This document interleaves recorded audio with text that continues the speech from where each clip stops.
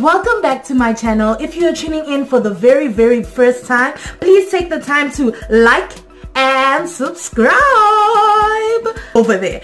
Yes, thank you so much for everybody who's been supporting me. And yeah, like today you are in for a beautiful surprise. Today we'll be curling my hair. As you can see, my hair is already wet. I washed it, and yeah, so we're gonna be curling it without using any heat. We're basically gonna be using an entire old t-shirt.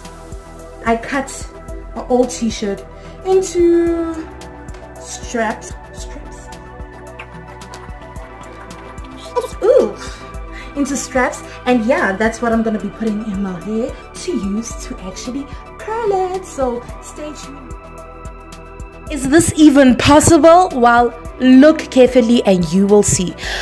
First step is to make sure that you attach the end of the rag with a pin or a clip to your hair so that it's secured. And the trick is to make sure that you twist around the rag, so the rag acts as a curling tool. And once you get to the end, you come back and twist upwards to secure what you've just twisted, and make sure it's tight. The tighter, the better the curl. And then you finally make a knot, and don't make it too tight or you will have a lot of tension on your hair. Before we can even do that, let me just show you what I added to my hair. I made sure to add the instant detangling agent from Auntie Jackie, and then I add some black Jamaican castor oil. All of this is to moisturize and to make my hair soft. Then lastly, I added some shea butter from Ghana, and the consistency is very weird, but once it is on your hair, you can see the definition of the curls are on fleek. So it's a really good moisturizer. If you didn't get what I did in the beginning, just look carefully again, and this is how you roll it. You roll it around the rag. Roll it around the rag. Well, this is me on the next day, and wow, I slept with this. I look like a crazy woman, but hey, we gotta do what we gotta do. And the advice that I can give you, make sure to cut the straps into thicker pieces, because it will give the curls a higher definition. And yeah, make sure to not use the part that is elastic. That's why I have blue pieces in my hair. So yeah, that's about it.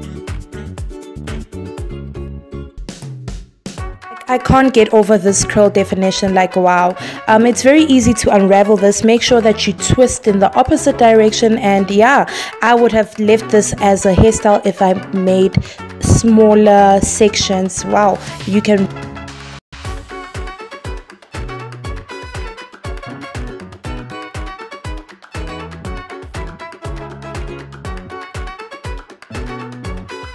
Guys, can we just acknowledge the kills? I don't know if you see them, but wow, what a wow, what a wow. Oh my word, guys, look at that curl definition. It's just on fleek. It's just on fleek. Sorry about the lighting. Oh my word, guys, just look. Curls on fleek. I feel like actually just leaving it like this, but obviously that's not the purpose of this video. But look at that. And then there was one that just had to flop. Let me just show you. One had to flop.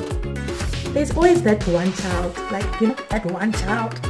But anyway, look at that. Oh.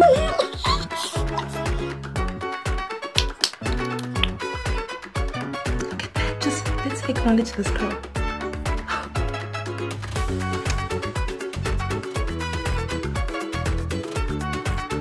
For the final look, what we do is take the larger section and section it off into smaller pieces, and make sure that you twist it in the same direction as the original big piece so that your curls are still popping. Don't unravel your hair too much, because then there will be a lot of frizz, which is something that we don't want. The whole point of this is to create realistic curls. And yeah, so in parts, there's like in this section I unraveled it too much, so some of the curls was destroyed in the process, so just be careful with that. Besides that, this is how you do it, and it still looks good. Frizz or no frizz, the curls are still popping.